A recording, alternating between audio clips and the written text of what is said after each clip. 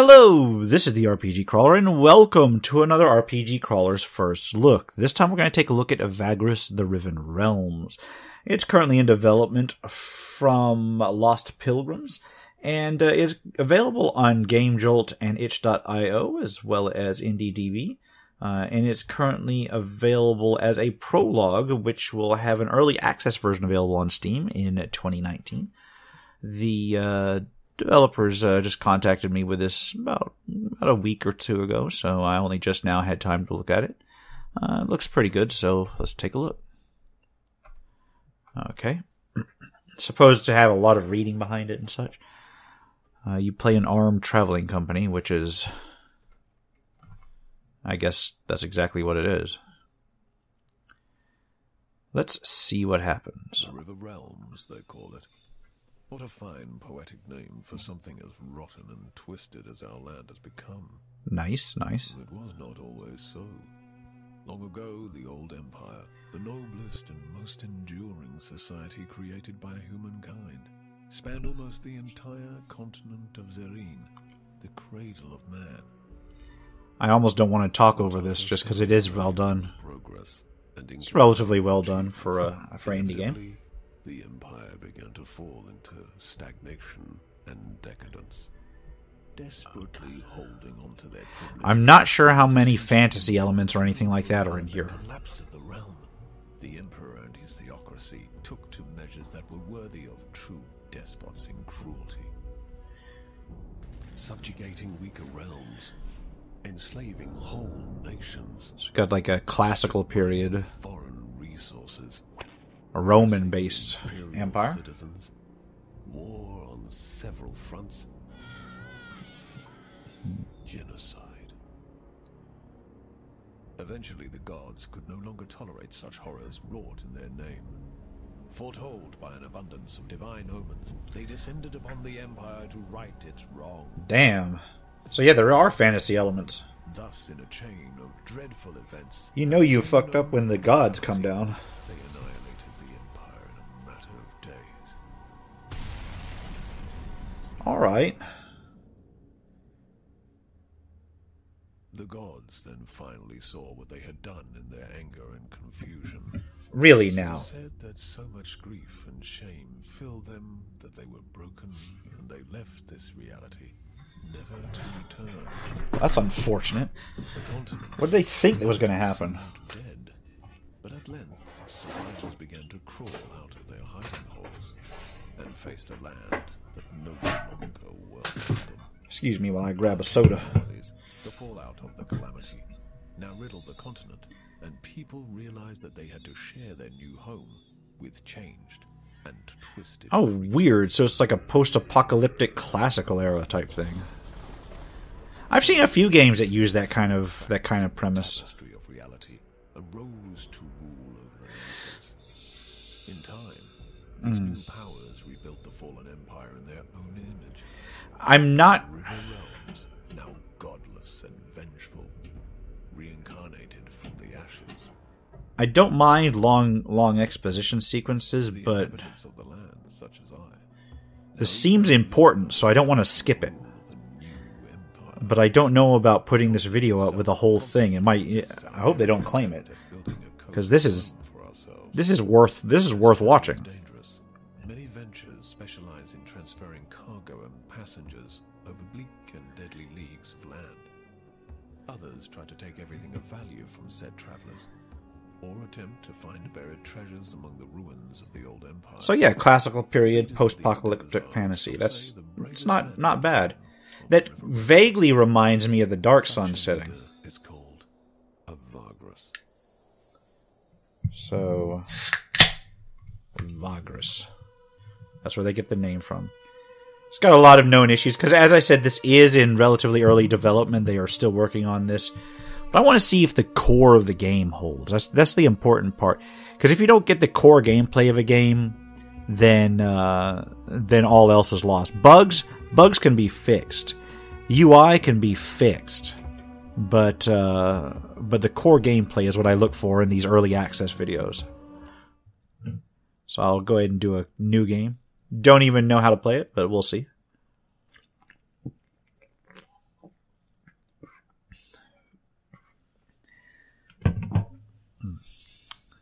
Supposed to be a lot of reading here. Yes, a Vagrus. What a profession. Daring and savvy, always watching the horizon, always looking for an opportunity, and of course, for what is best for his comitatus, eh? And you are a Vagrus too, are you not? Many of your kind have I seen in my long life as a vagabond. Care to listen to a story about your exquisite occupation? I guess I'm going to have to listen to said story. It is a tale of woe and terror, but it is also a tale that is true, as I have seen it with mine own eyes. Let's see what he has to say. So, you play the prologue because that's all that's out right now. So, tell us your tale, old man. Wise you are, good master. My tale is of a Vagrus, such as yourself, but one whose fate was cursed and wrought with ill fortune.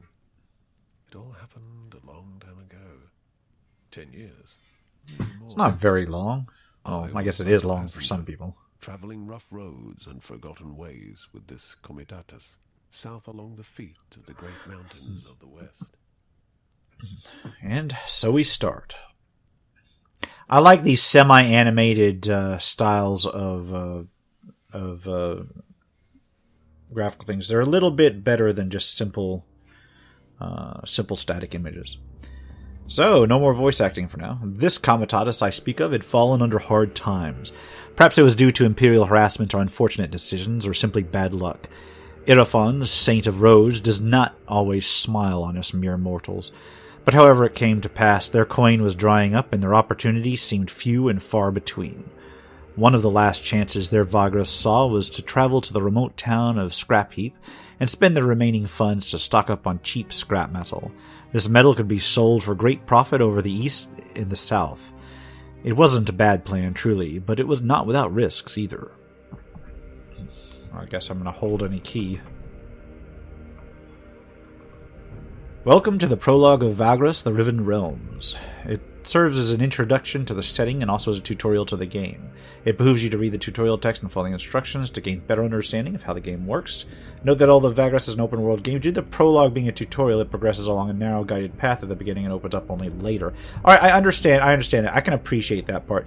This is going to be like one of those open-style, choose-your-own-path style games at the end of the day, but I totally understand the whole tutorial being linear thing.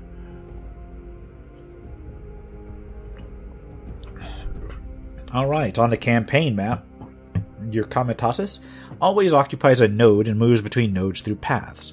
Moving along paths causes movement points indicated next to each path. Every in-game day you have a number of movement points to spend before you need to camp. To move, click on a nearby node and select Move from the radial menu. You can select a mode that is further away. The MP cost of moving there will be calculated along the path highlighted. So I'm looking up here.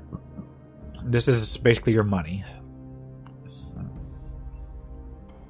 So I have 5 Draka, 3 Bros, 7 Lyrg, and they're on a 10 to 10 to 10 gold, silver, copper kind of ratio. I can handle that. Cargo value, I get that. Supplies, I presume that you eat the supplies as you go along. Movement dictates how far you go, and the morale, I understand. Alright, so I pretty much understand those basic stats. Alright, let's move. Having gone ahead of the column with a handful of scouts, you watch from a ridge as your comitatus slowly trudges along, making its way ponderously along dormant geysers and broken terrain. All around you, the hills smolder lazily in the perpetual twilight. Are you alright? Javek's voice resonates sympathy. Excuse me. As I quietly choke up along. Are you alright? Javek's voice resonates sympathy as he appears next to you on the ridge. You nod slowly, but do not look at him, your gaze lost in the distance where ash cloaks the horizon and the towering mountains to the south and west. Turning to your commies, you note his supporting smile. Supportive smile. I can't read. You and Javik have been traveling around these realms together for years now. There's no other person in the world whom you trust more than you trust him, except, perhaps, yourself. I know you feel constrained, but I still feel like I said before, you make the right choice by leading us here. So these kind of events I've seen before, just basically choose-your-own-adventure style events. And you can click the choices or just hit numbers. Okay. Alright.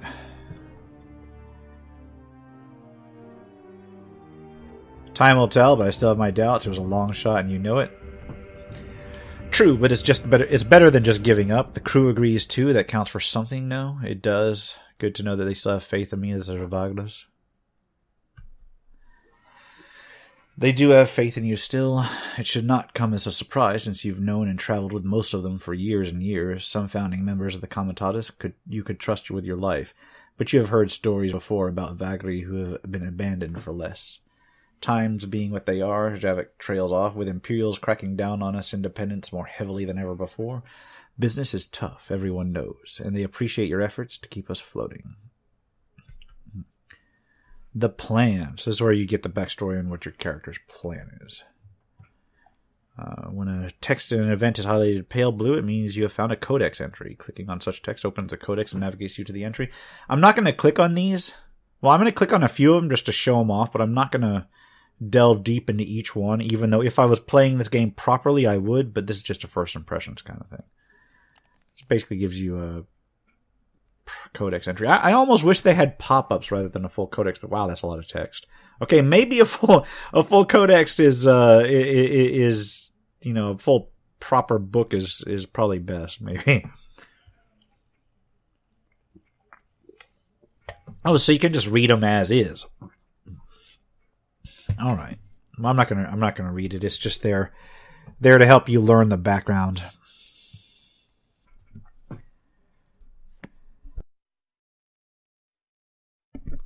So back to the actual description of things. The plan, you talked to your traveling company into this a few weeks ago, but with each step towards the western mountains, more and more of them started to have doubts, such as the way of the road, perhaps. The plan involves a desperate attempt at squeezing a low selling price for metal bits out of an old contact of yours in the town of Scrap Heap, stocking up on said metal by spending the rest of your coin, and bringing the cargo down south along the Molten Tongue to Devon via Avernum and Ash. There's a shortage of metal in Devon, and you know several buyers who'd give a pretty price for your goods if you can only make it there before many others with a similar cargo do. Such contacts are the boon of decades spent on the road. But even if Anarbo, that villain, gave you an agreeable price in Scrap Heap, the road is not without its risks. Sneaking through the gap between the Dead Forest and the Molten Tongue is inviting disaster. So it's not a course many Vagri would take. And of course, if this fails, you have utterly run out of alternatives. Okay, do you think Nargo will help us out? If he's not willing, we must find a way to compel him. There's no telling what you would be capable of if it came to that. These are dark times and call for desperate deeds, but such thoughts make me really uncomfortable, to be honest. You've seen this expression of his too often not to realize he's using his sorcerer's talent to read your mind. Taking a peek? Apologies, Javik quickly rubs his eyes and looks away briefly. You know how it is. It comes to me so naturally that sometimes I don't notice I'm doing it. Your thoughts were loud, Vagrus. I have to actually block them, you see. Yeah, good excuse. After joining your Comitatus 6 years ago, Javik proved to be an invaluable asset. Not only does he sense moods and thoughts around him, but he's also able to subtly manipulate others when he focuses his energies. It comes very handy when doing business. Then there's his other perks. A few times you saw him shatter the minds of men and beasts who tried to kill him. Not a pretty sight, but very effective deterrence. Yet, because he's not a trained sorcerer, at least not in the traditional sense, his abilities are sometimes difficult to control. Man, I am out of it today. You've become accustomed to his impromptu thought scans, while others find it less bearable to be around him. For this reason, he has kept his abilities a secret for many years overall, but you can't keep a secret such as this in a close-knit community of a Comitatus, especially not if you keep bursting minds and knowing things you shouldn't. Yeah, I imagine so. So only a handful of your commies who put up with being near him for long. But even so, he hasn't probed your mind in years, certainly not on purpose, but neither by accident. Perhaps he's less in control now, which suggests he's more on edge about this whole trip than he lets on. Okay, apologies accepted. Let's return to the others and push on. There's still a day's travel ahead of us. Both of you walk down the Comitatus and join the column. I think that was basically like a demeanor type setting. Because that was basically choices that show your character's overall, stance on things. As we were coming up to the gates of Scrapheap, this trash pile of town of cutthroats and scavengers, we would see the vast mountain ranges of shattered Devendar. It's one word, Devendar Thar, looming ominously over the horizon, half-shrouded in the gaseous vapors belched forth by the volcanoes in the far west. My companions prepared to do their business in town as fast as they could, not wishing to tarry about in this notorious place. Most certainly got a lot of background. I mean, enjoying the music, too. I can zoom in and out. Let's go to Scrapheap. When a Comitatus enters a settlement, you can select from a variety of options, each on its own separate pane, revolving around resting, resupplying, and trading, as well as the opportunity to initiate stories located in the settlement. This time only the story pane is active. Follow the only available story. Okay, gee, thanks. At the foot of the ever-fuming mountains of the ancient Dwarven Kingdom lies Scrapheap, the town of scavengers. Debris and junk is piled into veritable hills upon which the rickety homes of the decrepit inhabitants stand. Ash lingers everywhere, and the sun is almost always absent from the twilit skies. Deals are struck day and night over the precious metal scraps gathered in the ruins of nearby Devendar Thar, while the Heap King oversees all from his dreaded tower. Soot-covered faces wash from under ash-laden awnings. Life is cheaper than iron here, some say. And iron's supposed to be pretty cheap here, so... off to the stories. You make your way to the Wraith's Stash, a notorious watering hole tucked away in a small street just behind the imposing tower of the Heap King, but not quite under its immense shadow. Not many frequent the establishment, which makes it perfect for Narbo and his little operation of honest merchants. Apparently the knave is not only alive, but has done well for himself in the past decade or so. Taking only Javik, you leave the Comitatus to take care of Titus, your quartermaster, while you're gone negotiating. To the care of Titus, your quartermaster. And you can tell I'm having difficulty reading the screen. And it's not the fault of the game, it's the fault of my old man eyes right now. Ash is flitting from the black sky as you cross the street and nod to the bouncer of the Wraith's Stash. You give him your sidearms quietly. Rules are rules, at least as long as they can enforce it. Yet they have the courtesy of allowing you to keep your dagger. And, of course, they have no idea what Javik is capable of, should it come to a scuffle. Not that you expect such a thing, but with Narbo, one never knows. Though you've told your crew that him and you go way back, the entrepreneur is a capricious and manipulative man with whom you did not part on the best of terms last time. Does he remember that? Surely. Could he be persuaded to take your proposal? Who knows? Your eyes slowly adjust to the dimness of the tavern's interior. Only a few candles and a lamp at the bar illuminates the common room. Shadowy faces turn towards you and observe you through the thick smoke. The bartender, a thick-set man in a dirty tunic, is chewing tobacco serenely. Above the bar hangs the skeleton of a large heap lizard on display. Narbo is sitting at a table at the back, his bodyguards half hidden in the darkness of the wall behind him. Alright, make your way confidently towards Narbo. I'm gonna go to the bar first. I think I'm gonna go to the bar first. Alright. The bartender stifles a belch and nods his greeting. What can I do for you? The way he grabs an earthenware mug suggests that you would probably do best to order something. You glance at Javik briefly before paying for 2 rounds of a local mushroom brew called Ash Tongue. It's somewhat less loathsome than you imagined. Leaning over your drink, you quietly tell the barman that you're here to see Narbo. Are you now? He's doing calculations, and he don't like to be bothered when he's doing calculations. He indicates Narbo at the corner table with a nod. The entrepreneur is indeed busy poring over a stack of papers and fiddling with a calculus. I'll wait till he's done with his papers. While sipping your beer, you chat with the bartender. Most of it is boring small talk, but when the conversation turns to a discussion of local prices, you notice Javik's stern expression and the small hand gesture he makes. This is a signal you two have been using for a long time now, indicating he's gleaned something from the surface of thoughts of the man. When minutes later the bartender goes to the back to check on the kitchen, Javik leans closer. Apparently there's a supplier of meat and mushrooms that has a surplus on his hands he wants to get rid of quickly. You can't help but smile and nod. This could save you quite a lot of coin.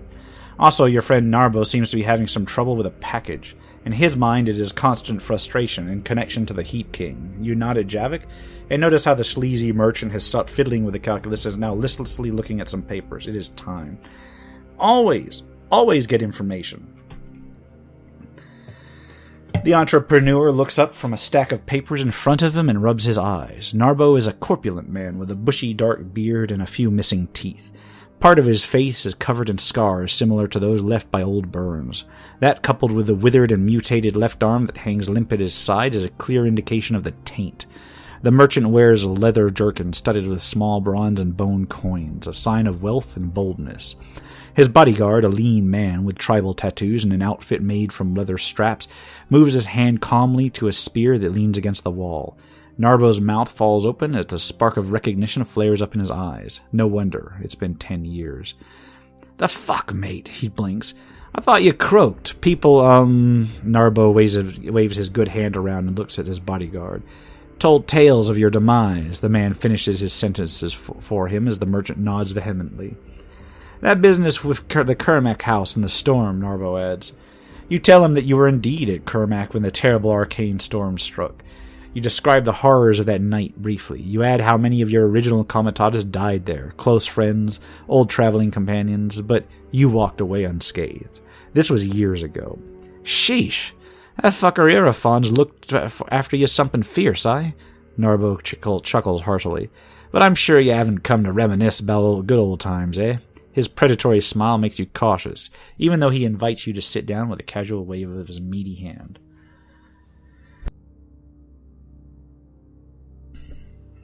Alright. I'm going to apologize to him for the unfortunate way you parted 10 years ago. "Far as I can tell, you never did anything against me, eh?" Narbo shrugs with a wry smile. "Of course, you could have sent someone to warn us," the bodyguard finishes the sentence. "Back when Narbo and you parted ways, the Avernum Collegium was hot on your trails. They got offended by how you two outplayed them by smuggling a shipment of exhausted spices without their knowledge and selling it to a local nobleman's merchant house. You look at Narbo and tell him that there's no way of warning him or even knowing where he was after chaos hit following the heist in Avernum. You had to get your crew out of there, so you did. The merchant is thoughtfully fiddling with a stack of papers right by his earthenware coffee cup while listening to you. "I appreciate you coming clean, even if this sorry business was so many years ago," he says after a long pause. The bodyguard becomes visibly less tense. "But something tells me that ain't all you came for, so what is it?" "Time to outline your proposition." You explain to Narbo that you want... there's something at the bottom. "Some choices have dependencies, meaning you can only pick one of a certain choice if you have the right prerequisite. Perks, companions, resources, journal entries, and so forth. Some choices involve tests that can be failed or succeeded with different consequences." Okay, so I've seen this mechanic a lot lately, and I really kind of appreciate it in these text-based, and this is really a text-based game. I'm sure there's other things beside the text, but it's heavy text-based game, so I appreciate that. The mechanics are something I'm familiar with. Alright. You explain to Narbo how you want him to give you a discount on a shipment of metal scraps, which you would then smuggle into Devon through contacts that you have in the city's underworld. Once sold, the profit of the shipment would be quite exquisite. You do not name your contact, but divulge enough of her that the plan seems solid. Buyers, you say, are lining up, expecting the shipment soon. Narbo sits in silence, eyes fixed on the table as if listening to some noise from afar. He does not cut you off at any time during your proposition. At length, after you're done, he looks up and gives you a weak smile. "That sounds like you've been thinking a long time about it," he says as he shifts in his chair. "And it's a great plan, except for the part where I give you a discount for your asking and not much else. And I don't do that, mate. That would make me, what? An almoner," the bodyguard adds discreetly. "That a word?" Narbo looks up at him. When the man nods, he turns back to you. "Aye, an almoner. See, I'm no almoner. You know you got to do better than that. What you got for me?" Alright. Alright. Let him know that in exchange for his help, you'll help him out with a problem he might have now. So that's what I learned at the bar. Narbo's jaw drops when you insinuate that you know about his little problem. "Fuck me, mate. You're better connected than I thought. Or you have something up your sleeve," the merchant says as he eyes Javik suspiciously. For a while he's quiet, then he looks up and narrows his eyes. "Tell you what. I think we can help each other. You headed to Devon by way of Avernum, aye?" When you nod, Narbo leans close and signals his bodyguard. The man with the dreadlocks steps closer and carefully produces a small packet from behind his leather jerkin. or from beneath his leather jerkin, then puts it into the merchant's palm. This here little fella that you heard of is mighty important to me, you see. If you take this out of the city and deliver it to me associate in Avernum, we're even. You'll get your discount scrap from me. The merchant offers you the package. Javik draws in a breath, but before he can speak, Narbo interrupts him. And before pretty boy here asks, no, I won't tell you what's in it, and don't even think about opening the package. What I can say is it ain't dangerous to you yourself, but you might want to keep it hidden from the damn militia of good old Crap Heap. You take the package. The way Narbo stares at you makes it clear you have no other choice. Certainly. The package is small enough to fit in your palm, feels very light, and is wrapped in fine leather. You pocket it after briefly observing it. You'll be looking for a man named Scorner in Avernum. I don't know why I stumbled over pronouncing that. You'll be looking for a man named Scorner in Avernum. He ain't to be trifled with either. Just tell him I sent you and you'll be fine. You can find him and his men is in Lanvinus watering hole most of the time. Give this little fella to him and to him only, understand? After you assure him that you do, Narbo instructs you to give him an hour, then look for his people at the market and simply introduce yourself. They'll know what price on the metal scraps they should give you by then. He motions to his man. You and Javik stand up and make ready to leave. Reverie will take you to the back exit. We don't want to give people the idea you can come here and begging for almonds now, do we? Or anyone to connect us and run to the militia, for that matter. Alright, got what I came for? Alright, so I can look in my journal now, which is good, because this is really lore heavy. And the bottom left corner. Bottom left corner. Oh, there it is. It's in the background. The hell is that?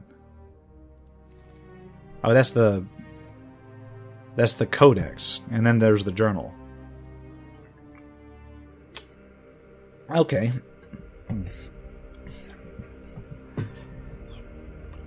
So yeah, it's just basically your standard RPG journal. Alright. I need to buy 40 metal scraps at the market. Go to the market district. You and Javik roam the dingy market district right below the great heap upon which the Tower of the Heap King is built. Ash-covered awnings and dirty stalls line the labyrinthine streets, smotheringly narrow alleys, and tiny squares in between them. Sometimes it's difficult to tell a shop from a dilapidated scrap home, and for good reason. Most people who live here are also merchants to some extent. And even though the Heap King's militia is there to keep the peace, you can't help but notice all the shifty gazes from the deplorable types aimed at you. Alright. So first of all, I will take a look at local prices and goods. Because I've got to buy 40 scrap. After spending an hour looking over the wares of the market, you realize there's nothing there you'd fork out coins for. Of course, there are a lot of things that could be useful to you, but you want to keep the rest of your purse intact should you run into difficulties on the road ahead. Also, there's a veritable army of cut purses working at the market, and though you've so far managed to outsmart them, staying here would tempt fate too much. Or is there anything else you want to do here? Yes. Alright, find the merchant who's selling cheap supplies. Alright, it's not very difficult to find the man with cheap supplies. Javik remembers his face from the memories he saw in Narbo's mind, so it's only a matter of time until he recognizes the merchant. The man looks quizzically at you after you tell him that you know of his surplus of dried mushrooms and meat slowly going about in his hand, but he does not ask questions. In the end, you manage to haggle for half price. Buy the supplies, you definitely need them, certainly. Okay. Alright, well, let's see about the dwarven curiosities hidden in an alley from years ago. Alright, that was a success, but a close one, 84 out of 90. The small shop is still there at the end of a serpentine alley opening from a tucked-away square on the south side of the market district. Standing outside of it, you notice how it's in much worse shape than you remember. Inside the decrepit scrap shack is an equally unkempt young fellow who hails you with a jolly smile. The shop looks empty. A short conversation reveals that he's the son of the man who used to run this place. His father never came back from a forage into dwarven ruins a month ago. Unfortunately, I don't have Dad's expertise on dwarves, neither am I the adventurous sort, so by now I've sold all his remaining stock and I'm closing shop soon. Then I'm off and away from Crap Heap for good. Go south, maybe to them Dragonlands, he says, scratching his beard. You talk a bit about dwarven culture and his father's obsession with their forgotten technological wonders. You're about to say goodbye when he slaps his forehead. I still have something here that a Vagrus such as yourself may be interested in. He fishes a small brass compass out of his pocket and hands it to you. It's masterwork, no doubt, sporting runes and detailed etchings on the side. He's willing to sell it to you for a token price. Buy it. Okay, leave the market. Walk to the tower, I guess. Or wait. Here we go. I gotta go to the cargo here. The market pane displays the available goods that you can buy at the settlements market on the right, and opens your cargo pane on the left. You can buy goods from the market or sell your own goods from the cargo here. Alright. Shift click to buy a whole stack. Okay. So what have I got in my cargo hold? Lots of supplies, because I just bought some. But I need to buy scrap metal. So I'm presuming this is where you buy it from. So I will buy 40. Equipment that you can attach to the Comitatus is sold on some markets or found throughout your travelers. They provide bonuses and upgrades. You can switch between the market of goods and equipment using the buttons over the list of items. So I bought 40, so I've finished that particular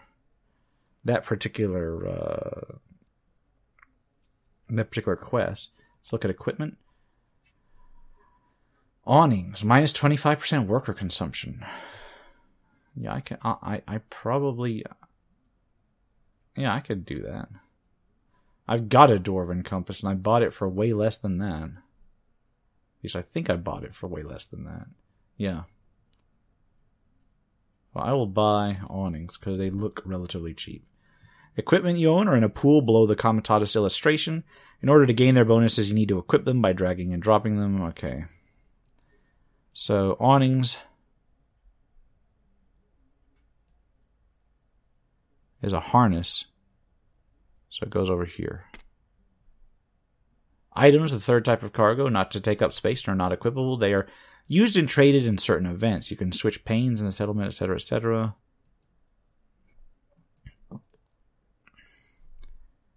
So let's look at Dwarven Compass.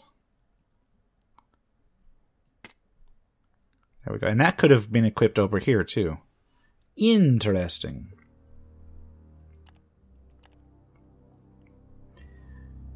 And you know what? I'm going to buy more scrap metal than that.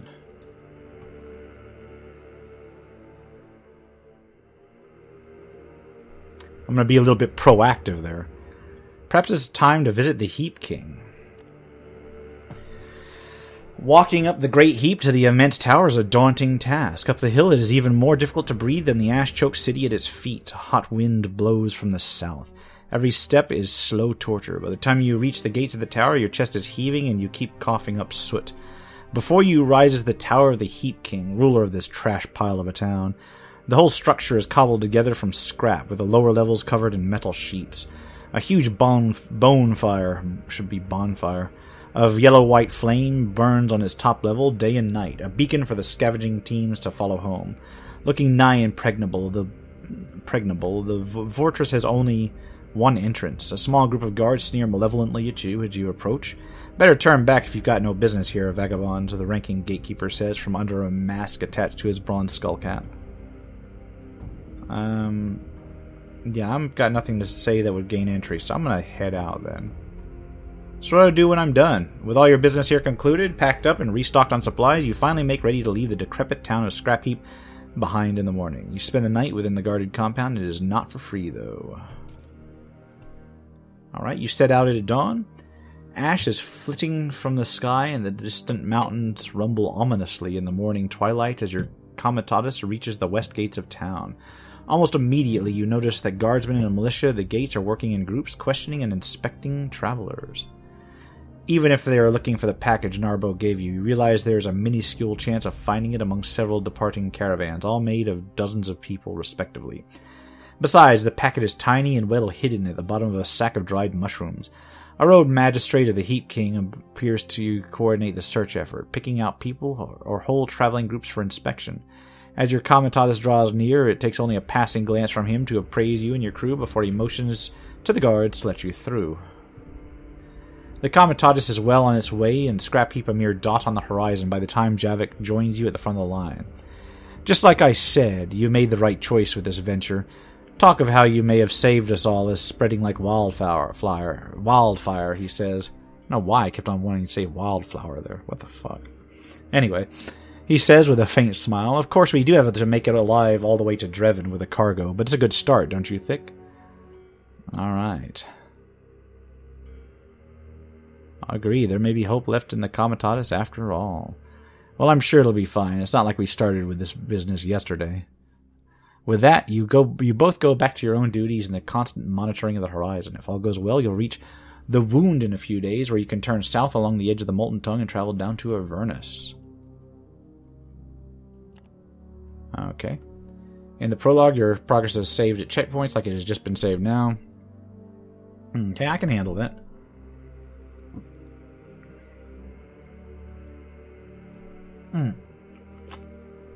I meant to read that, but I left the key down. Oh well. Oh well, can't have been that important. The crew management UI is now active. Click on the sheet in the top left corner to activate it. The crew management window allows you to manage your comitatus. Morale is the general mood of your comitatus, ranging from 1 to 9. Low morale applies penalties to MPs and tests and events. If it ever drops to 1, there's a chance the comitatus dissolves and you lose the game. Vigor indicates how tired your comitatus is. Low vigor results in penalties and tests and drastically slower comitatus. Okay. So my current... Oh, crap. More. Upkeep is how much you owe your crew. You can pay them at the end of each day or keep collecting debt. Consumption is how many supplies your crew consumes each day. Running out of supplies leads to quick death in the wasteland. Passengers are people your comitatus takes to their destination for rewards. Hey, that's not bad. Oh, more. Here you can see the number of each crew and beast type you have in your comitatus. Consult the tooltip for each type to learn more about their role. Outriders are special because you need a fighter and a mount to be able to create an outrider by using the plus button. While outriders are excellent fighters, mounts without riders can carry cargo. You can always dismount fighters using the minus button. For an add an outrider. Okay, so I will add an outrider. Then close this window by clicking the X on the top right. So up here. But before I do, I'm going to look at this. There's a wandering old man who is a passenger. I have no idea who that is.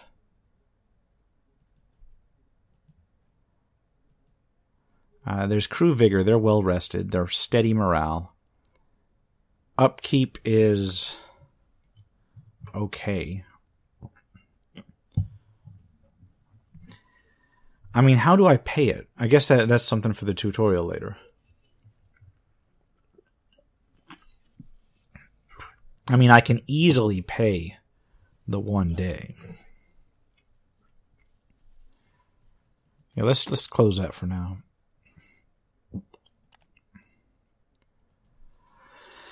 Continuing to head south. And I could, I guess, just continue onward. I've got 4 more movements, so I can only really go 1 more.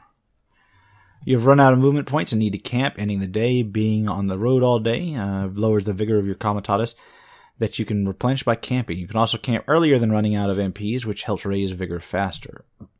Okay.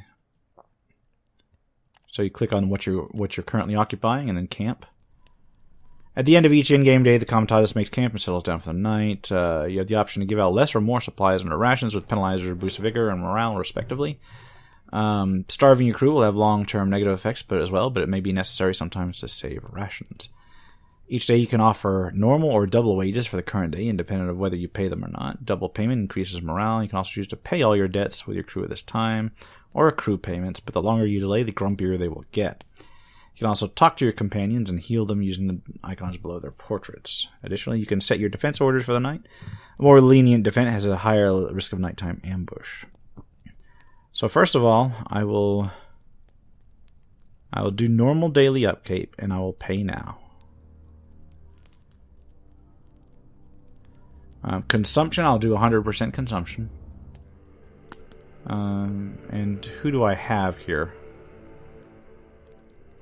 Do I need to heal either of these? I don't think I need to heal anybody.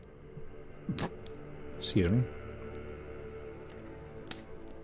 I will post guards.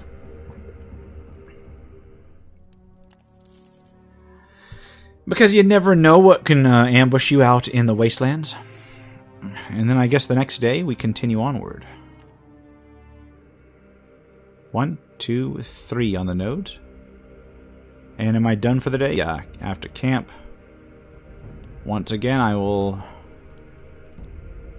pay now and end the day. After a long day's march under the bleak skies and harassed by hot winds, the comitatus finally settled down in a wide ravine. After taking care of camp chores and checking on all your commies, you yourself go to your tent and tuck in for the night. There are benefits to sleeping out in the wasteland. The silence is quite calming, tranquil even. Only the murmur of the distant fire-belching mountains, the whisper of wind, and the occasional groans of your beast can be heard. Except, something is making a muffled noise you don't recognize. Your eyes flick open, there's something wrong. You rise to check it out. Leaving your tent and passing the sleeping beast, you are about to call out to a guard when you stumble upon a large quadrupedal creature with fused bone protrusions. It's munching on supplies scattered across the ground, evidently from a torn-open sack lying nearby. The creature is a Jacra, a wasteland scavenger that hunts in packs. Before you can utter a word, the monster charges you, and out of the shadows. Morwen leaps at it, tackling it aside and cutting its hide with her bone axe in a follow-up swing. You breathe out, realizing how she has probably saved your life. Javik runs to you just as the creature backs off, letting out a long howl. There's more of these accursed things, boss. They must have sneaked inside the camp past the perimeter guards. We are fighting them and chasing them off, he blurts out. As he does, you can hear yelling and the sounds of a battle from around the camp. The wounded Jacra is joined by another one from behind a cargo pile, and the two of them start circling you. Alright. So I guess this is a combat. Companion combat is turn-based, where 1 to 6 enemies fight against your team of 1 to 6 companions. You can use the skills of your companions to defeat your enemies, etc., etc. Made of rounds, take turns to act. Friendly size, pretty standard here. Each row has 3 positions. I can see that. Okay. Begin fight.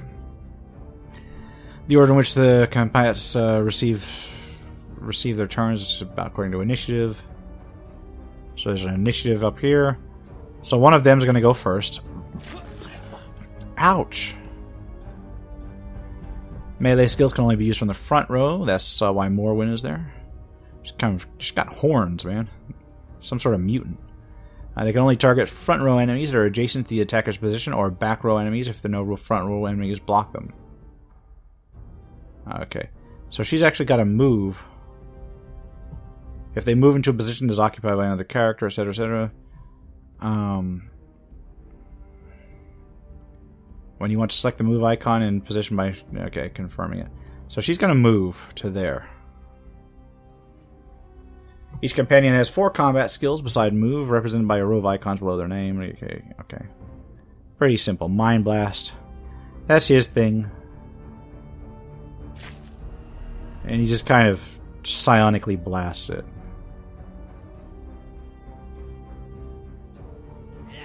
Boom! Miss. Although it did send it back. Okay, you can consult the combat log to see what occurred. The character sheet can be opened by clicking this icon. Forfeit button if the character allows you to pass your current turn. But I don't need to pass. I need to do more damage.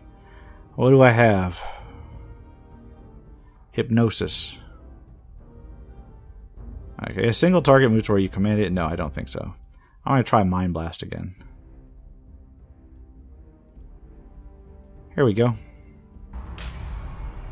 Boom! That one's gone. This thing's going to move up. She is going to... You know, that's a good question. What is she going to do? She's going to move to there. And he is going to move this thing back.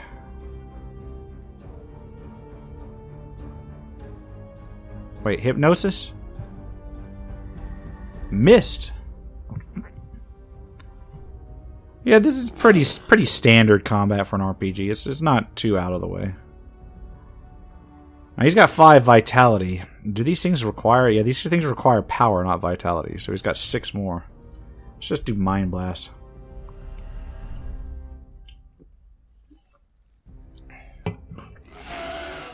Man, why is Morrowind not able to attack? I just got a devastating blow here. Evasion? This thing is brutal.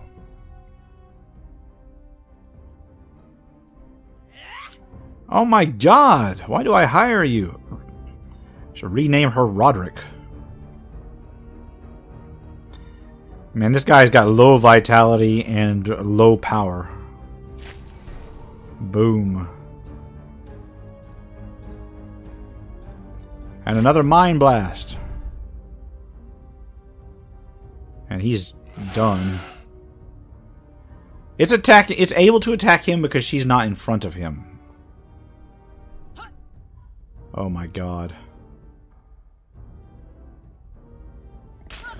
Well, at least it's attacking Morrowind. Morrowind is got more hit points, I guess. There we go. Well, that was actually pretty brutal, man. My Scion almost died. The two Jacra lie dead at your feet. Morrowind wipes the foul-smelling blood from her axe blade as a guard arrives and talks to her. You okay, boss? Javik pats you on the shoulder. You nod, turning to Morrowind as she approaches you. All hostiles taken care of, she says. They got some of the food, but we can take their meat and parts to make up for it. Harvest the damned critters before going back to bed. Perhaps you'll even gain something from this. Yeah. Plus 90 supplies, plus 2 ivory, and plus 5 beast hides. So what does that actually give you? What is the let's see what we got. Plus 5 beast hides and some ivory, plus 2 ivory. So I guess those are things that I can sell to people. So let's move onward. Your chart is now active. Opening it by clicking the chart top right corner. Chart is your tool in navigating the wastelands of Zarin and planning your journeys. You can move around by holding the left mouse button and moving the mouse, etc., etc. You can mark after discovering a settlement or point of interest that can be marked. You can mark it, which highlights it on the chart. I'm supposed to be going to the Wound and then down to Avernum. Okay.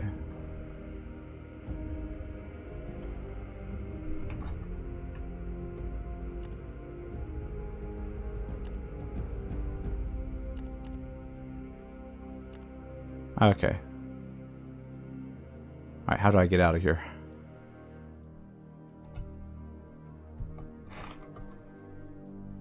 Oh no. Give me the tutorial.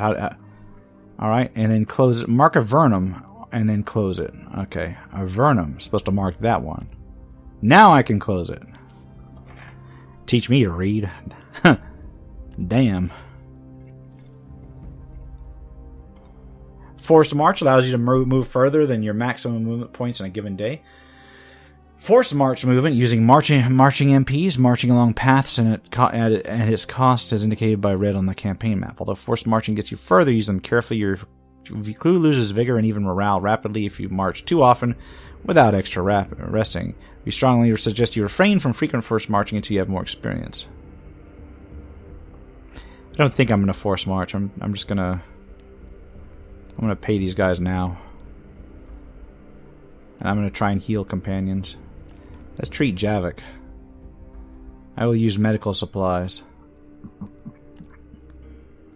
I will treat Morrowind. I don't know how many medical supplies I've got. Oh. How many medical supplies do I have?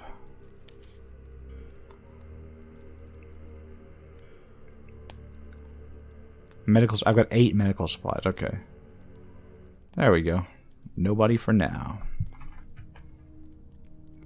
I will end the day. And I am running out of cash. As the Comitatus is scaling another stretch of black sand dunes, one of the outriders you had sent out to screen your left flank rides in on the line and heads immediately to you. You can see the man is in panic right away from the way he hops off the saddle while decelerating and almost falls over. Before he reaches you, your guardsman is already setting up a defensive perimeter to the east. You beckon to the beast drivers to halt the line. Vagrus, they are coming. I saw him walking over the dunes. The pilgrims are coming. A murmur of terror washes over the Comitatus. Clearly your scout was referring to the last pilgrimage. This group of spectral horrors are known to appear out of nowhere and eradicate even large groups of travelers in a matter of minutes. No one quite knows what happens to those who encounter them up close, but as no one has lived to tell the tale. Some reckless people were reputedly able to take a peek at the otherworldly wayfarers, but during your many years as a Vagrus, you have never met any such person whose story was credible. You know all too well that if your outrider tells the truth, and you see no reason why he wouldn't, the only chance of survival is for all of you to run or to hide. You know what? Let's try to hide from them. Outriders you had sent westward report that there's a rocky area not far away. After heading west for a quarter of an hour in great haste, the Comitatus finds a stretch of badlands crisscrossed by shallow ravines. The jagged, tall rock formations here are half covered in the fine black sand of Arenas Negras. Already, the scouts are busy setting up hiding places among the rocks and gullies. In a matter of minutes, you are all behind cover. Everyone settles down and either prays to whatever gods they believe in or prepares for a desperate last stand. But what about you? There's a chance now to take a look at the last pilgrimage from up close. No, surely it would be insane to attempt such a thing. Or would it? As you are pondering this, the wind picks up from the northeast, carrying with it clouds of black dust, the perfect cover for spying. I'm going to creep along the dunes under the cover of the storm and try to take a peek at them. Sure, why not? Just putting it out there. It takes 10 minutes for this feeling of what you are doing is utter madness to settle in. By then, you and the scout are creeping forward in the dust storm. Why did I bring a scout with me? What was it? That scout like, this is deadly, but I'm going to go ahead and hang out with you? No. Wow. Anyway, going is tough despite wearing hoods and scarves to protect your faces and eyes, but you make it to the dunes through which the pilgrimage is expected to move. After 10 more aggravating minutes, a dull light appears over the dunes to your left. As it gets closer, it is revealed to be a blanket of white-yellow radiance that covers a shambling assembly of sickly figures. They cross the dunes not 50 yards from where you're hiding, but due to the awful dust and the eerie light, you cannot make out much. They appear to be men of sorts, or at least humanoid, wearing long robes that remind you of old depictions of pre-calamity clergy. Some of them lean on staves. A faint chanting is on the wind, and both of you are struck by a weird sensation, like when someone steps on your grave. Strange images infringe upon your peripheral vision. Upon your peripheral visions, elusive and unformed. The otherworldly congregation passes in what feels like hours, yet only minutes have passed, and takes the dust storm with them. Wearily you walk back to the rest of your people. Some people talk of strange images passing before their eyes, like walking dreams, while the pilgrimage was close by. The Comitatus ponderously digs itself out of black sand and dirt. You're ready to depart in half an hour. Most of your commies are hushed and keep an eye on the horizon and you for days to come. Alright. -1 morale, -1 move. Am I going to get a day? I'll pay him. I'm going to pay him now.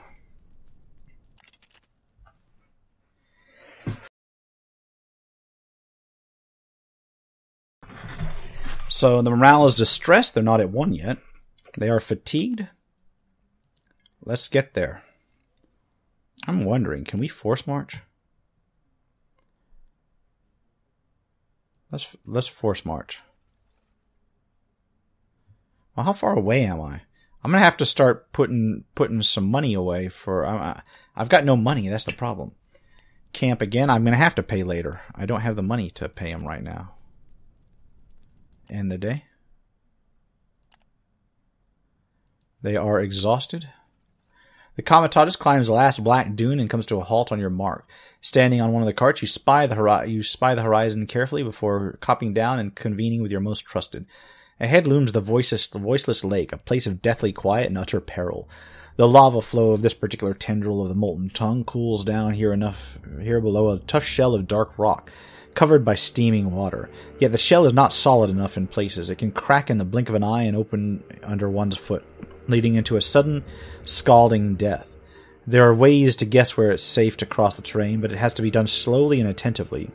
Your scouts know their way around here, but because the lava changes constantly beneath the shell, they have to rely on finding a new way through each time. The lake is voiceless because everyone has to keep completely quiet. That way, one might hear the shifting lava and the cracking shell just in time. Your lieutenants agree that crossing the far side is still better than going around and into Arenas Negras. however, especially after coming so close to the last pilgrimage a few days ago. Nobody in their right mind would go near the damn place. You're stuck with a plateau surrounding the voiceless lake. So I will try to cross over carefully. That was a success, going step by step, carefully listening to any telltale sounds while sweating profusely. Each member of the Comitatus manages to make it through. After hours that felt like days, you can turn away and southwards from the accursed lake. The crew becomes agitated as you leave the perilous plateau behind, even joking among themselves about the constipated silence back there. Alright. Let's keep going. Just as we were about to leave that damnable lake behind, we heard it. An abominable shriek pierced the air and made us gasp. It came from behind some hills nearby, coupled with the ruckus of a battle. The armed women and men of the Comitatus looked at their Vagrus questioningly.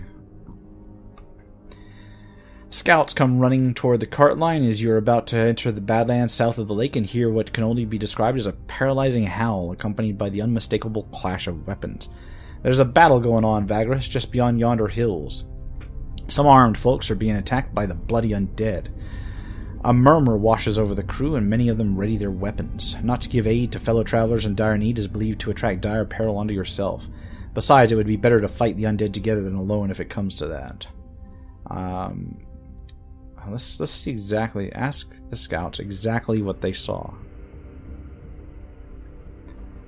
There were 4 guys clad in dark metal weapons, but they were losing about half a dozen shamblers or so, one of them huge. Alright. Rush in and attack the undead.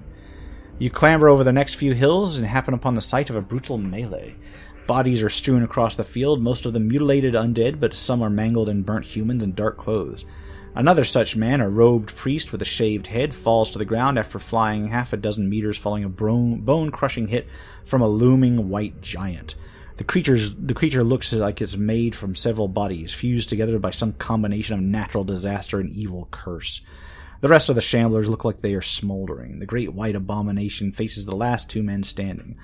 A white-faced, lightly armored enforcer with a shield and a tall man in elaborate black armor wielding a greatsword. Both of them look worse for wear. So let's go in. So these are 2 people that are not mine. Before the first round is started, you have to deploy your companions to available positions on the friendly side. Alright, you can... Let's do that then.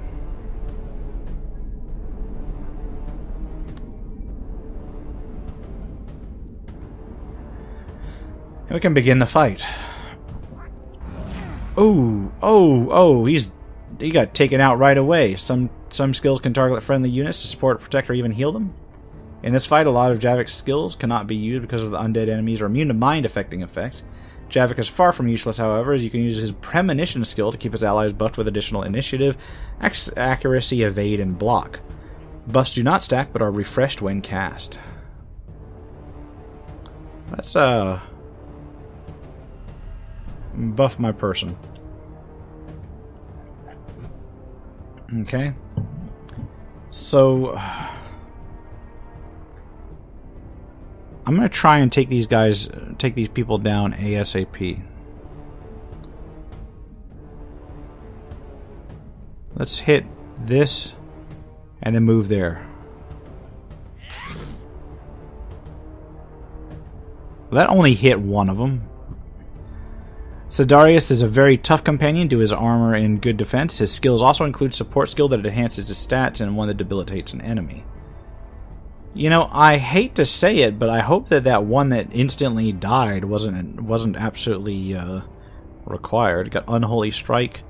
You got Cleave, which strikes 2 adjacent enemies in the front row. You got Vengeance, which receives bonus damage and initiative. Yep, he's gonna buff himself.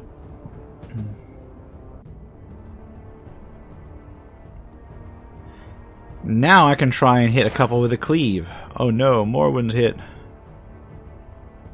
Alright, you, the Vagrus, may not take part directly in companion combat, but that does not mean you have no means to influence. Many of your leadership perks allow you to use resourcefulness in various ways in combat.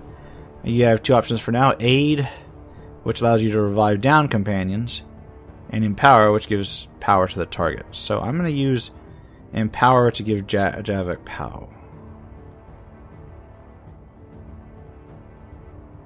So how do I do that? It's up here.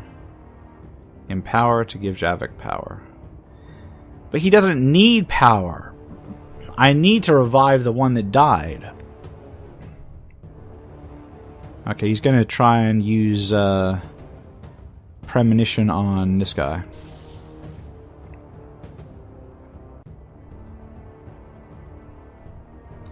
Who is then going to use cleave. And miss.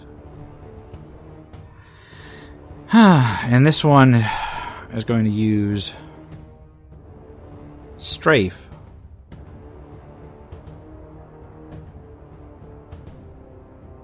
Okay, here. Strafe on this and then moved it there. Boom.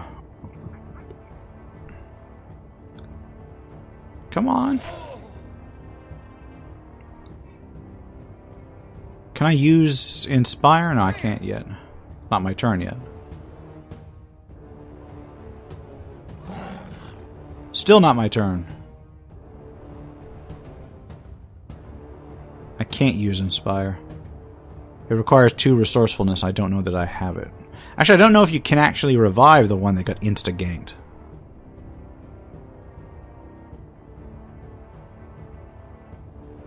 I'm gonna go up here. Well, we got one of them down.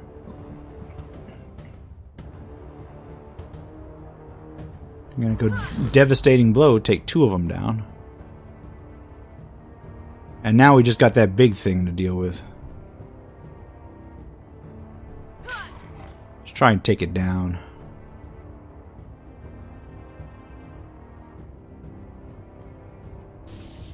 Try and refresh his buffs.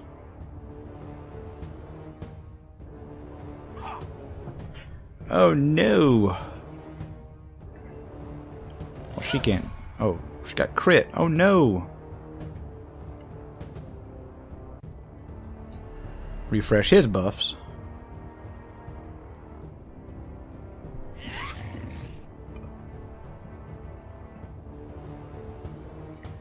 I guess his vengeance wore off. And bring it back up again. I think we can do this. Not if he just flat out kills Morwen, though. Mind Blast is not going to be able to hit this thing. Yeah, it's immune. Well, it blocked one. Oh no.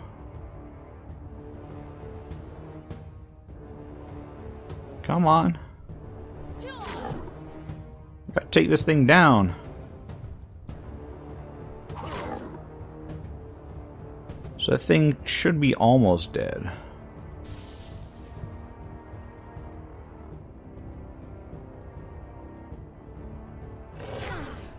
So you can stick them into various defensive modes.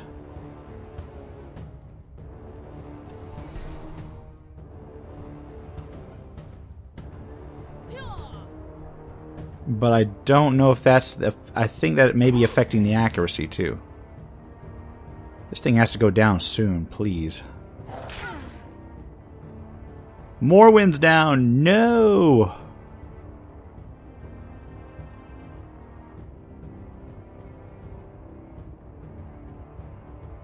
I'm going to change defense mode. No, I'm not. Alright, can I bring that one back? I'm going to aid her.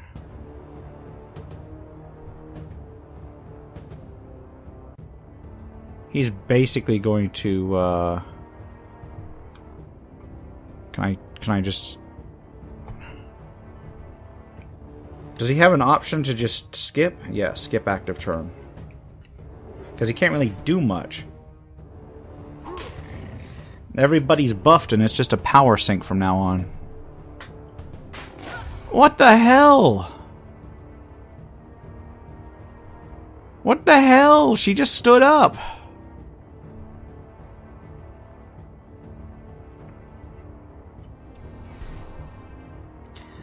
I mean, it looks like she's still alive. Come on, take this thing down. She just got knocked down. That's what the issue was.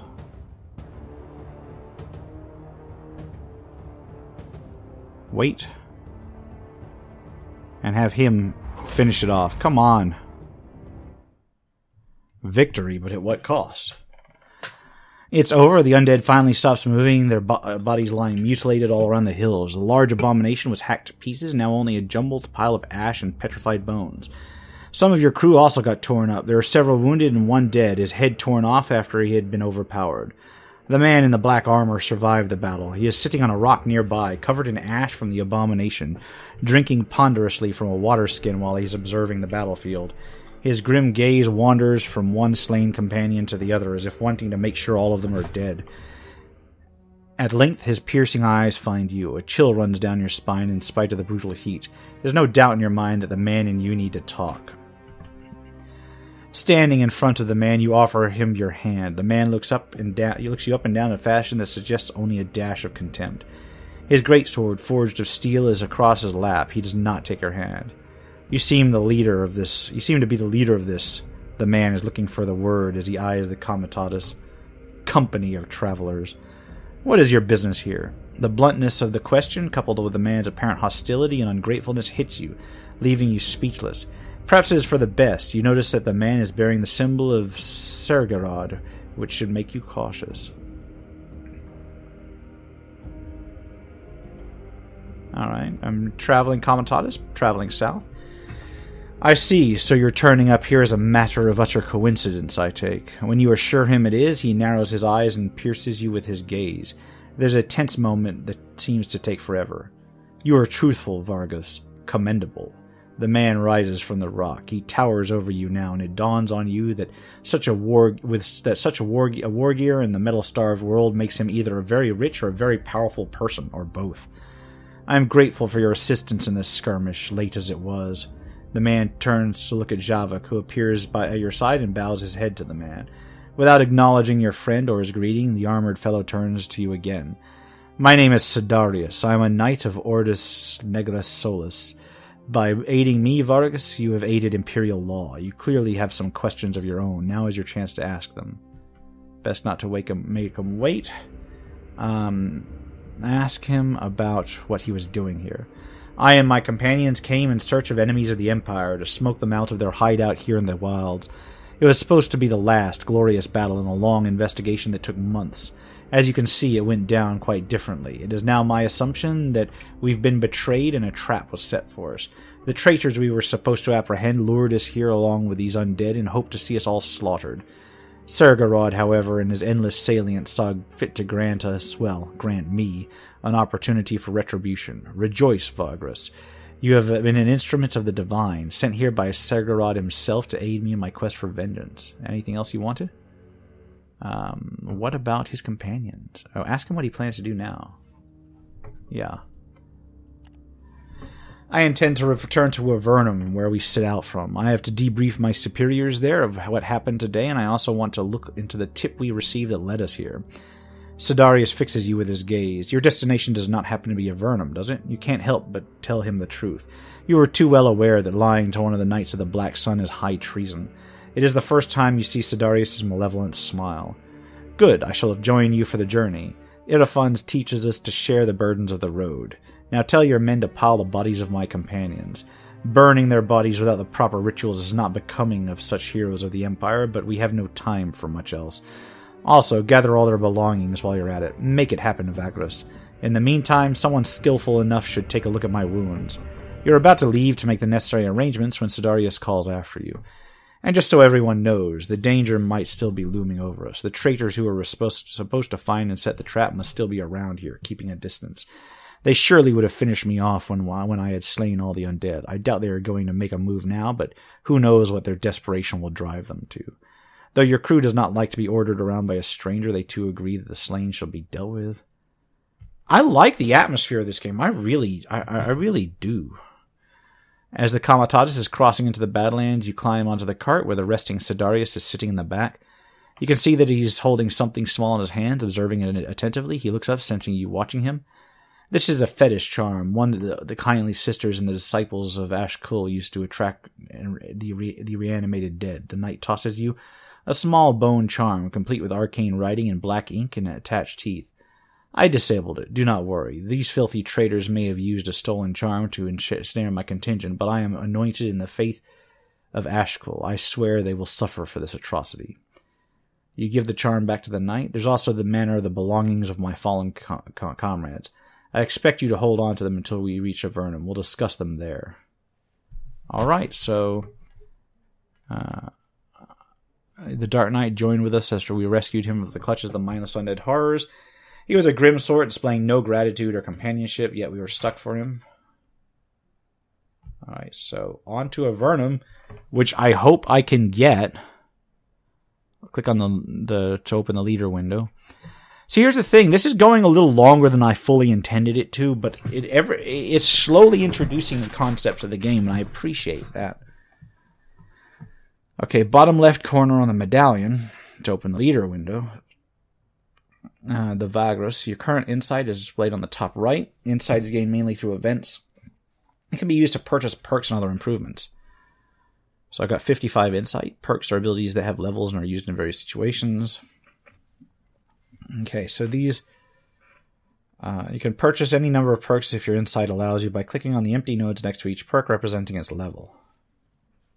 Okay. So what I'm going to do...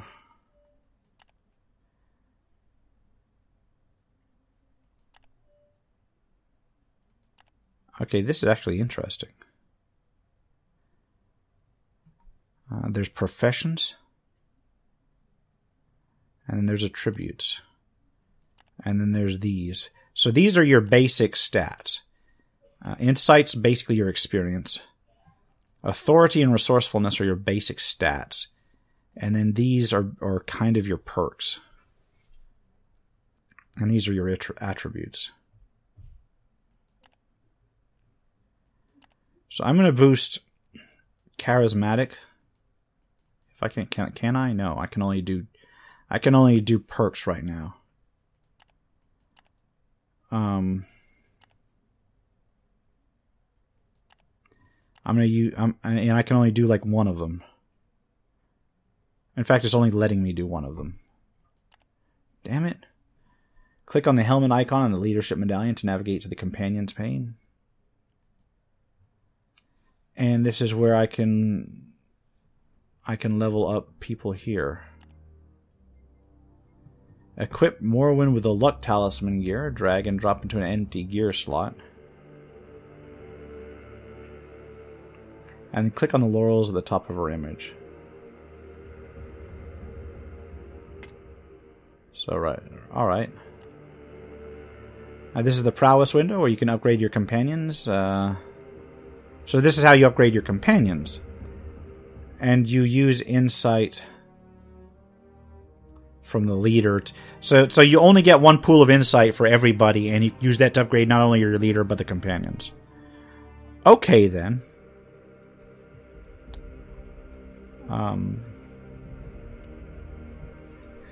So upgrade one of your companions' prowess and purchase any perks or skills that you'd like.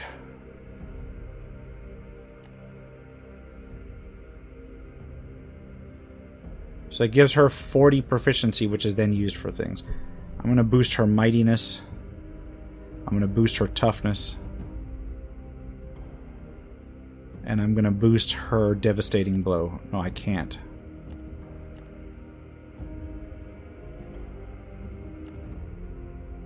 I will boost her toughness again. I will boost her mightiness again. Alright. Because she's my main combat fighter here. My people are exhausted. So I will have to make camp, and I will have to pay later again.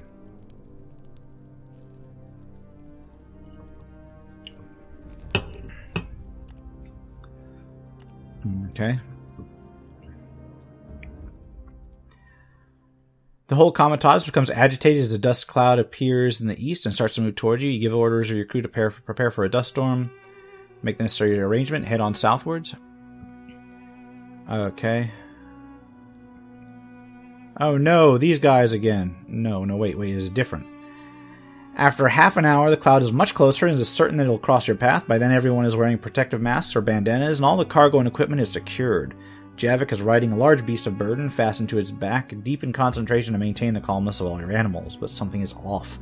An uncanny twilight is settling on the broken plains around you. It is much too early for sunset, and the storm itself should not blot out light in such a manner. And then you hear it, chanting on the wind, and a pale light in the heart of the storm heading your way. You can see the faces of the crew slowly distorting in a panic. Try to flee as fast as you can. You were just about to give the order when Sidarius walks up to you. What is the meaning of this, Vagrus? There's no need for such a desperate act. It is just a dust storm. You quickly tell him about your previous encounter with the last pilgrimage. Nonsense. The chances that the pilgrims would show up again are... Sidarius trails off as the eerie twilight falls upon the Comitatus and the dust envelops you all. There's no time to flee or hide, so you signal everyone to draw weapons and stand at the ready. Some of your crew tremble, some are praying, and some are about to break, but not Sidarius. The knight walks towards the approaching apparition as if being possessed by a death wish. You see Javik, frowning and sweating in concentration, no doubt trying to calm your beast's natural instinct to flee in terror. In a few moments you can hear the chanting and see the ghastly pilgrims clearly through the dust curtain. Desiccated forms in faded robes shuffling along the broken terrain, or rather over the terrain somehow, as if floating along at an enhanced pace. Man, this guy has got some stones, man. He just walks right up to him. Before they would reach you, without any apparent reason, the spectral pilgrims turn left and head south along a dried-out riverbed. It takes your mind some minutes to comprehend that an unusual mercy was granted you and your crew. It takes a good few moments for the crew and yourself to come to your senses. Did that really happen? What was the reason? Sidarius walks over to you looking confident, though you can see he is a bit shaken too. Sergorod is with us. This is an omen if I have ever seen one. My destiny for retribution against the enemies of the Empire must be the reason why these horrors let us be. You swallow and nod, yet you are not certain why it happened the way it did. Rest assured, Vagrus, until you have me by your side, as long as you have me by your side.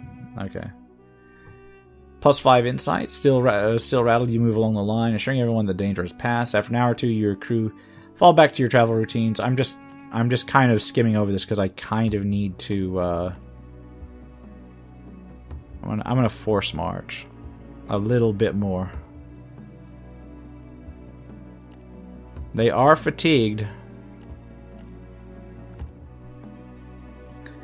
but I need to get there.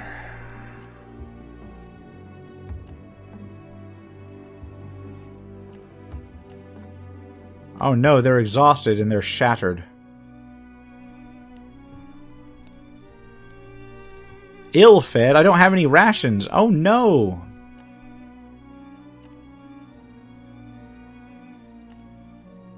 Oh my god! I can't even get to Avernum. Come on, one more day. They're near dead. Got lost in the damn wilderness.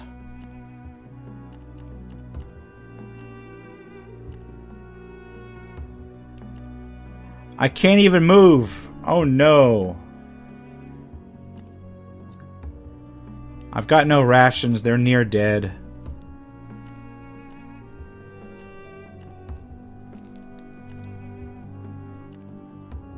Try and get a little bit, squeeze out a little bit. Oh my god.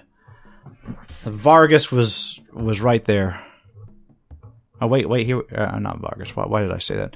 Avernus was right there. The Comitatus climbs a broken ridge and everyone stops a moment to take a visit of Avernum. Nestled atop and around a range of large hills several miles to the southwest. The chimneys of the many forges and smelters cast a dark shadow over the city, while the lava fields beyond the settlement provide a reddish sky for backdrop. It appears that crude rains meander over the hills. Time for us to part ways, Vagrus. The voice of Sidarius makes you jump a little. For a large fellow wearing heavy armor, he managed to creep up in you somehow. He is standing beside you, gazing at the horizon. I have to make my way into the sea alone. My reasons are my own. Before I go, I have a proposition for you. Okay.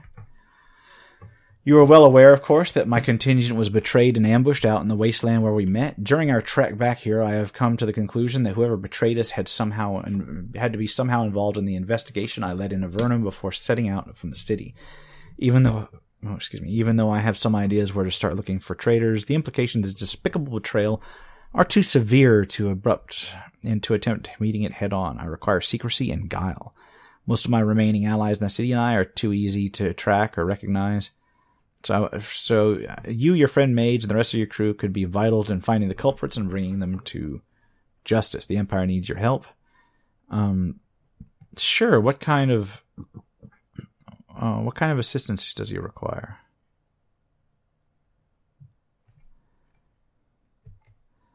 I need someone who is not known to have cooperated with the previous investigation, is not associated with me publicly. I need someone to spy on and gather information on suspected officials and criminals while I coordinate the investigation from a hidden base of operations. Sure. I'll agree to help the Empire. Yeah. And Sidarius seems to be somewhat surprised, perhaps disappointed even for a brief moment. Then he flashes what passes for a smile on him. Very well, I was nurturing hope that you'll be willing to aid the Empire in this perilous predicament. We will struggle side by side, just like we did near the Voiceless Lake, Vagrus, and I can assure you the Order of the Black Sun does not forget loyalty and dedication to the Empire. So what's his plan? The plan for now is to make our ways into Avernum separately, so you won't be associated with me at all. You ask him about the belongings of his former comrades. The knight frowns. That might complicate matters somewhat. Take their holy symbols to the Temple of Segorod quietly. You can get rid of the weapons as you see fit, but I forbid selling them on the markets. It would draw too much attention to you, and we do not want that for now. All right. Last stretch before the city awaits you, and dark omens, ominous apparitions, etc., etc. I'm kind of scurrying because I am way out of time. Let's go to Avernum, and let's enter it. Okay, I will pay the gate tax. I had Tulurg. I had just enough. Having passed under the wall through the city gate, you arrive at the cobbled plaza on the inside. Without delay, you head towards the Mansio, the large inn for Kamatati, to set yourself up there and have some rest after the arduous journey. In an hour, everything is settled, your beasts are stabled, your cargo is unloaded into a warehouse, and most of your crew is resting already. Javik approaches you and draws you aside. There's someone here to see you, boss. Someone sent by our knightly friend. Says she wants to talk to you discreetly. She's waiting behind the stables. It was foolish to think that you'd rid yourself of Sidarius and his agenda, but you have little choice. The woman waiting for you in the shadows between the stables and the wall of the Mancio is wearing a large hood and a long cape of dark gray over a dark gray featureless tunic. As you approach, though, she throws the hood back, revealing the markings of someone in the service of Ashkal, god of the underworld. A face painted pale with dark eyeshadow to give the impression of near death, and a small skull pendant. You suspect that she's a novice attached to the Order of the Black Sun or an acolyte of the Church of Ashkal. The woman looks around furtively. There's nobody nearby, just you and Javik. Greetings from our mutual friend, the Knight Dominus, the young woman says quietly after looking you in the eye. I was sent here to take you to him when you're ready. I'll wait here, just don't take too long. He's very eager to see you. So it would seem that we'll stay here longer than we'd expected. It occurs to me that such a delay would be a strain on our resources, and I rather doubt that our knightly friend cares about that. I was thinking that we could smelt the scrap metal we bought. I know it would cost us, but hear me out. Not only does smelted metal take up less space in the cargo hold, it could allow us to sell a fraction of it for great profit. It's a loss in the long run, but we have to pay the crew if we are to tarry here, don't we? You have to admit he's making a lot of sense. You could smelt down the metal and sell some of the bars for an injectional coin if need be. Alright, so first of all, let me see.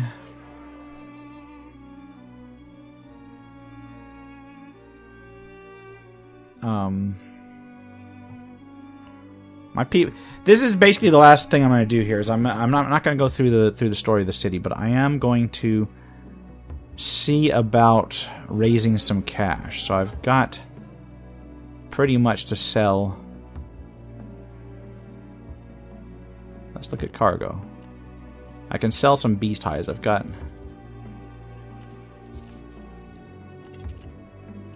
That'll bring me a little bit of coin. And then where's the ivory? I can sell some ivory. And then he talked about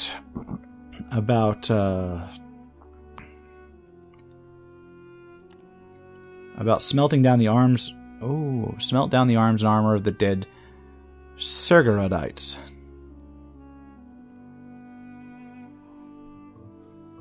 Let's smelt metal scraps. Let's smelt down the arms and armor of the dead Sergorodites. And then let's... I already did that. Wait, what? It's letting me do that multiple times? Excuse me. I don't know if that's a bug or whether I've just got multiple... Do I have multiple arms and armor of the dead Sergerodite? Oh, I've got one more.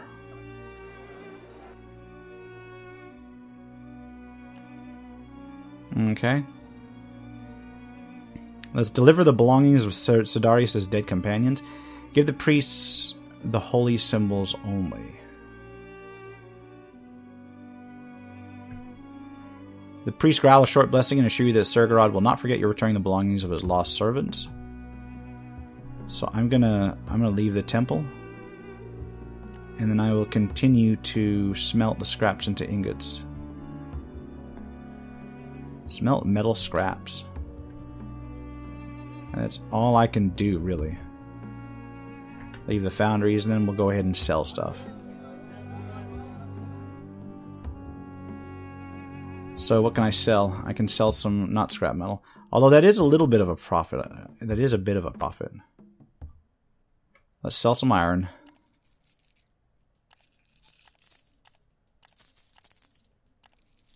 And let's sell some copper. Alright, so that's basically how you operate here, is you can go ahead and buy, and basically buy low, sell high, and then you interact with various story elements. I'm going to cut it here, though. This has been the RPG Crawler with my first look at Vagrus. And you know what? I'm going to tell you what I think of the game. I'm liking the music. I'm liking the atmosphere. I'm really liking the storyline. I think it needs a little bit of an editorial pass. There's a lot of text in here, I have to admit. Some word usage was a little bit squirrely. Some things seemed to be a little bit, in terms of typos, like you for your, things like that. But nothing that ruined the experience. I think it was well put together. I think it's not going to be for people that don't like a lot of reading, but I think that it is pretty interesting. I would like to see how the combat develops later in the game, because it looks like you can collect different skills and such. I personally think it's neat. If you want to check it out, I will leave a link to where you can take a look at it on itch.io. I think that's where I've got it. Or no, I've got it on I'll put the Gamejolt link below, and I will try to put the Steam link if I can find one to keep an eye on it in the description below. Anyway, until next time, if you like what you've seen, remember to leave a like, comment if you've got any feedback, and subscribe for more RPG content, both tabletop and computer. Until next time, take care and goodbye.